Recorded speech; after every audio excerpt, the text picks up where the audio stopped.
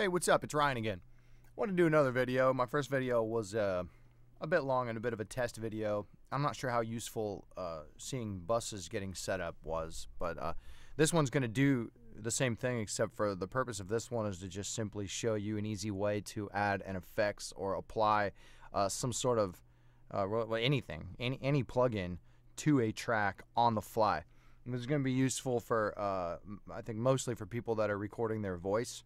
So if you're a voiceover artist, or if you just simply need to lay down voice tracks, and also for people that hate the fact that you have to bounce down in Pro Tools.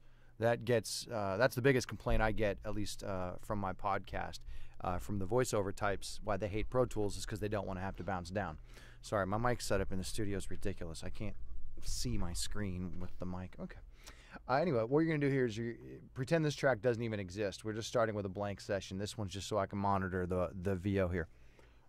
You are going to add 2 tracks. You can obviously do this into sessions that are already filled up with other tracks, or you can just create yourself a little, call it your voiceover session, and all it needs to have is a mono aux input and a mono audio track. That's it. What we're going to do is we're going to bus this aux track into this audio track.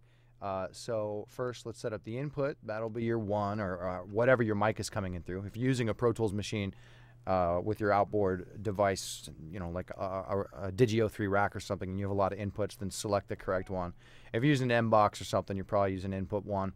Anyway, you're going to output this through a bus, and we'll just use bus number 4. And you're going to input into this audio track. So basically, you're going to be recording whatever is coming into this aux. So we'll input this using bus number 4. You can leave the out as 1 too, obviously. And now the point is, you don't need to either use an Audio Suite plugin to apply an EQ or whatever after you record. You can now apply whatever the effects is on the fly. It's especially good because if you need to gate your VO, personally, I think gating a VO works better on the input than it does applying the plugin later. I might be incorrect on that, but that's just personally what I've found. So I just like to use, you can use anything you want, obviously. Well, any mono, because we're doing mono voice recording. I like to use this one by Waves called Audio Track. It has everything built in. You can set it up however you want. Again, I'm not going to go into settings today. I just have this simple comp gate setup where I'm boosting the EQ up here in the high end. It just gives the voice just a tiny bit more sizzle. Try not to compress too much, though. Looks like I got a 4:1 here. I probably should actually reduce that quite a bit. Anyway, I'm not going to screw around with settings right now.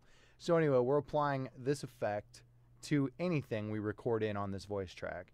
So we'll set that up to record. We'll roll in some voice here. Check 1, 2. Voicing, best voiceover ever. All right, there's the voiceover. Let's undo that. Okay, so you've applied this track on the fly. So now you don't need to apply anything else if you don't want to. If you're just doing some dry VO, then there you go. But now you don't want to sit here and wait for it to bounce down. You want to instantly save this as a file like other DAWs will allow you to do, i.e. Audition. Well, you can do that. Either, if you don't need to do any editing, then just simply name it right here what you want to name it. I'll name it File. And then, I forgot I was doing one already before I was doing a test. So we'll name this one File 2. And now you're just going to save it. And the way you do that, right-click. You're right-clicking there. If you left-click, it does nothing. Right-click, you're going to export the region as a file. Basically, it's Pro Tools or Digi's really long way to say save it as a file. We're going to do an MP3. You have your selections here, though. And you can even do movies in Pro Tools if you're working with video. But for now, we're doing a mono, not stereo, but mono MP3. Anyone who's recording their VO in stereo should probably stop doing that, because that's the quickest way to ask for trouble down the road. You don't need, a voice is a mono source, so you don't need to record in stereo. And you'll ultimately get stung by phasing issues or something crazy later on. All right, you choose where you want to save it. Obviously, anywhere on your computer. I'm just saving it to the desktop. Use the current folder. That's the desktop.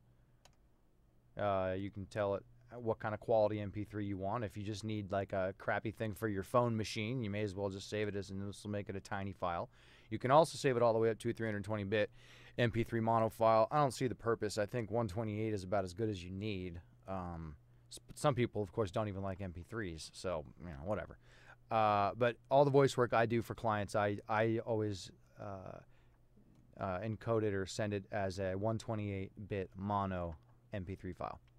Now, when I hit this OK, there, it's instant. It just saved that as a file. So now we have, I think I can do this, yeah, right there on the desktop. There's our little MP3. You see it's 5 seconds long.